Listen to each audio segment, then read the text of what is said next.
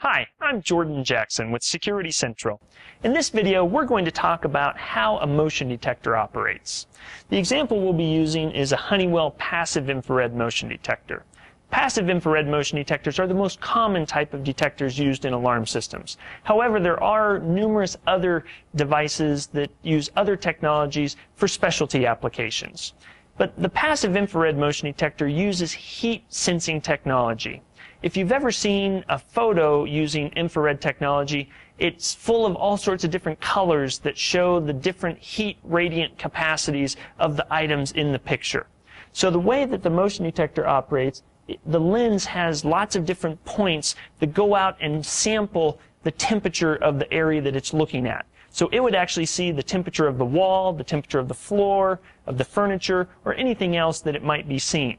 Then it waits for a change in that temperature pattern. A warm body stepping into the picture, of course, is the change that it's looking for. It will sense the body heat of a human or the body heat of an animal coming into the picture. When it sees that change, the red LED on the motion detector comes on momentarily, indicating that it has identified a potential event, and it sends that information to the alarm system. If the alarm system is armed at the time, an alarm would occur. Of course, most of the time, if the system is disarmed, nothing occurs. It just sees something and then resets. Often people wonder, will a motion detector see outside through a window? No, it does not. It actually sees the temperature of the window, not what's beyond the window.